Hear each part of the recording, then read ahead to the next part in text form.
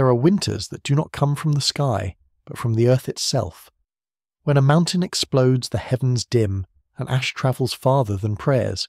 In the Middle Ages, such eruptions darkened noons into twilight and turned summers into frost. Crops blackened before ripening, rivers froze in June, and the poor starved beside fields of ruin.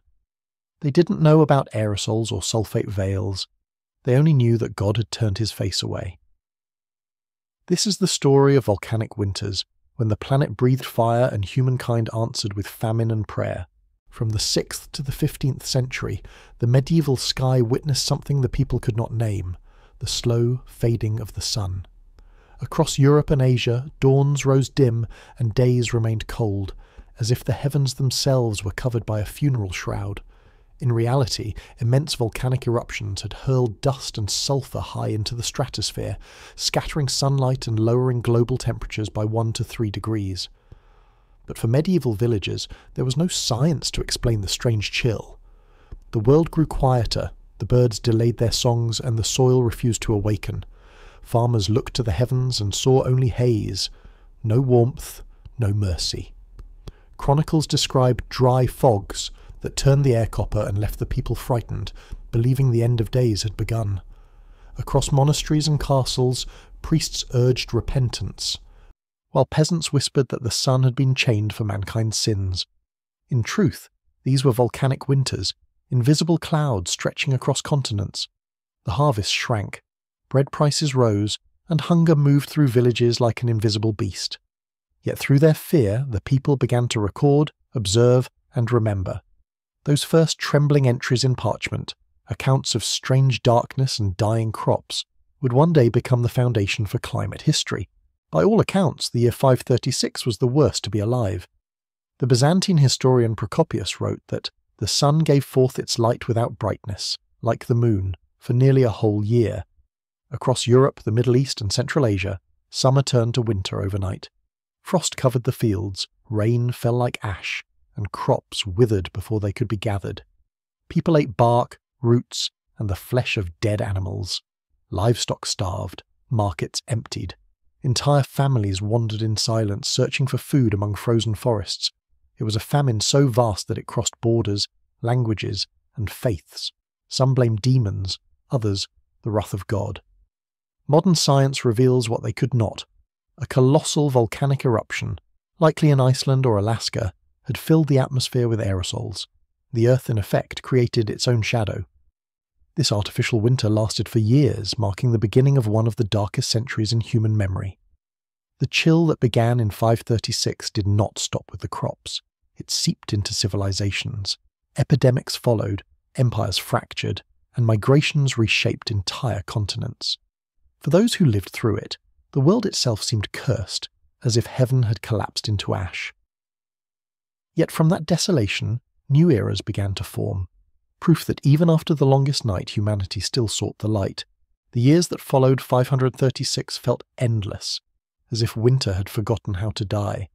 Each time the earth began to warm, another eruption somewhere on the planet pulled the sun back behind its veil. Snow fell in June, rivers froze in August, grain rotted in barns, and migratory birds fell from the sky, unable to find their way through the haze. Historians now call this long age of cold the late antique Little Ice Age, a century of trembling balance between life and extinction. Across continents, empires weakened under skies that refused to clear. The Sasanian dynasty in Persia faltered. In India, the Gupta Empire vanished into drought and war. In East Asia, records speak of red sunsets, unending fog, and strange lights in the heavens. For ordinary people, survival became a ritual.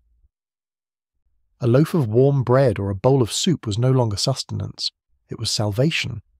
Hunger stalked every home, and yet hope persisted in tiny acts, the sharing of a crust, the planting of seeds despite the frost. Through hardship, humanity discovered its most ancient truth, that endurance is a form of faith. Though the eruptions of Tambora in 1815 and Krakatoa in 1883 came centuries after the Middle Ages, they remain echoes of what medieval eyes once saw. Tambora alone dimmed the planet by more than 3 degrees, creating the year without a summer in 1816. Across Europe, crops failed, rivers froze, and snow fell on green fields. Contemporary accounts describe skies of rust and sunsets that bled across the horizon. Artists painted the eerie glow, Turner's blazing skies, Mary Shelley's Frankenstein, written by candlelight amid the cold. The atmosphere itself had turned into a painting of mourning.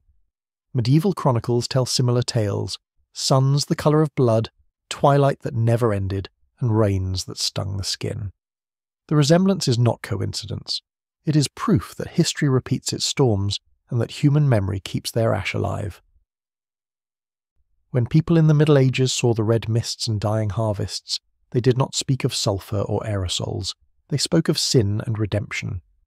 But beneath their prayers lay the same understanding we hold today, that nature is both destroyer and teacher, and that from the darkness of its fury knowledge is born.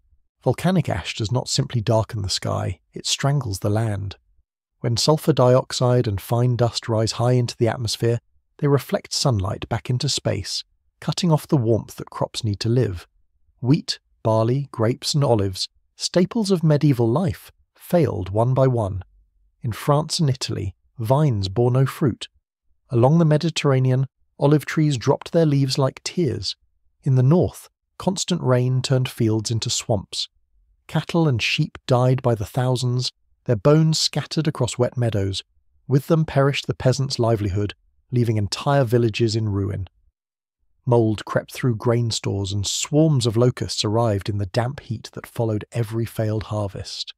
Monastic records from Flanders whisper of fields, silent as graveyards, where only the sound of hunger could be heard. The monks described the eerie stillness of mornings without birdsong, the rustle of empty barns, and the slow tolling of bells for the dead. This was not a single catastrophe, but a pattern repeated across centuries. The soil, once fertile, became a mirror of the sky, grey, exhausted, and waiting for mercy. Famine was only the first wound, disease was the second.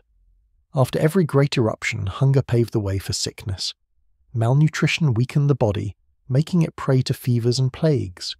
Between the 14th and 15th centuries, the chill and crop failures of volcanic winters intertwined with the Black Death's march across Europe.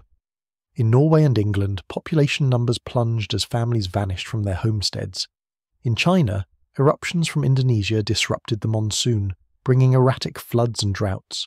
The Song dynasty's chronicles record villages empty of life, rivers choked with corpses, and officials pleading with heaven to relent. People turned to faith when the earth offered no answer. In churches, processions of barefoot penitents carried candles through icy streets. In temples, incense rose toward a sun that no longer shone. Across the world, despair united humanity more than trade or empire ever had. Modern climatology now shows how these disasters were connected, how one eruption could shake multiple continents.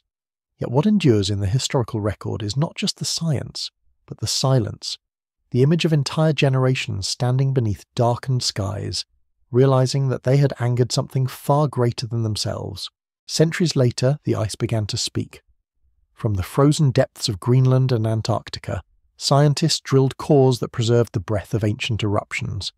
Layer by layer, the ice revealed a ghostly calendar, thin bands of dust, sudden spikes of sulphur, traces of ash invisible to the naked eye. These were the signatures of forgotten disasters, volcanic winters so immense that they reshaped the climate of the entire world. At least 15 colossal eruptions occurred between the years 500 and 1500. One of the most powerful came in 1257, when Mount Semalas in Indonesia exploded with a force greater than Krakatoa. For months afterward, the sky dimmed across continents. Europe recorded 4 years of frost and blight. In 1258, the people of London held public prayers because the sun no longer shone. Only in the 21st century did scientists match the chemical fingerprints of those icy layers with the volcanic soil of Lombok. The past had finally confessed. What monks once called divine punishment was, in truth, the Earth's own machinery at work, indifferent, magnificent, and terrifying. Each discovery deepens not despair, but understanding. It reminds us that the past still breathes beneath our feet, that the dust of every eruption lingers in the air we share, and that history is not written only in ink but also in ice. The people of the Middle Ages could not silence the mountains, but they learned to listen to them. Out of the ashes of catastrophe came adaptation. Farmers began to plant hardier crops, oats, rye, and turnips that could endure cold and thin sunlight. They built granaries for lean years and developed methods to salt, dry, and smoke their food. In Venice, merchants stocked Egyptian grain to survive future famines. In Japan, Buddhist monks observed the timing of the rains and snows, creating early forms of weather records. Across monasteries in Europe, scholars began noting celestial events and harvest patterns, unknowingly laying the foundation for meteorology. The volcanic winters, though cruel, became silent teachers. They forced humanity to move, to trade, to innovate. Even in desolation, the instinct to prepare, to protect one's neighbour as well as oneself, flourished. From burnt fields rose the first sparks of collective intelligence. What began as mere endurance grew into wisdom. People no longer saw the world as static, but as a living system, vast and unpredictable. Every eruption was a warning, every recovery a triumph. Through fear, humans learned humility, and through humility, survival. When the skies dimmed and crops failed, faith became both refuge and language. Churches across Europe organised processions beneath ashen clouds, chanting hymns to drive away divine wrath. Bells rang through frozen villages, their echoes mingling with the sound of the wind. For the medieval mind, each natural tremor was a message, each red sunset a warning of Judgment Day. Art, too, absorbed the gloom. Painters filled their manuscripts with darkened suns and bleeding skies. Cathedrals rose higher and narrower, their Gothic arches pointing toward salvation. The stained glass windows, pierced by the faint light that remained, were not merely decoration, but confession, a yearning to let heaven's warmth touch the earth again. Even in despair, beauty persisted. Chroniclers described the dim world not only with fear, but with awe. The fog, they said, made the world holy. Every candle was a star, every prayer a defiance of the void. In these centuries of darkness, people began to record not just miracles, but patterns of seasons, floods, and eclipses. What began as theology slowly turned into observation. Out of fear was born curiosity. Out of faith, the early seeds of science. The Gothic shadow gave birth to enlightenment, proving that even the darkest ages carry within them the first light of understanding. Every volcanic winter is a reminder that the earth is older, wiser, and more powerful than us. Its anger can silence kingdoms, erase harvests, and turn sunlight into memory. Yet it also reveals something immortal within humankind, the ability to endure, adapt, and create meaning out of suffering. The ashes of the past did not only cover the soil, they fertilized knowledge. From famine grew cooperation, from silence grew observation, and from devastation grew empathy. The people who once starved under red skies unknowingly prepared the path for modern science, art, and resilience. When we look back at those medieval winters, we see more than tragedy. We see the earliest reflections of our shared fragility and courage. The monks writing by candlelight, the peasants planting in frost, the children praying for warmth, they all carried forward the same hope that sustains us today. Darkness, in the end, was not the enemy. It was the teacher. It showed humanity that survival is not about conquering the world, but about understanding it and each other. And so, the story of volcanic winters becomes not one of despair, but of rebirth, the quiet triumph of light learning to live again.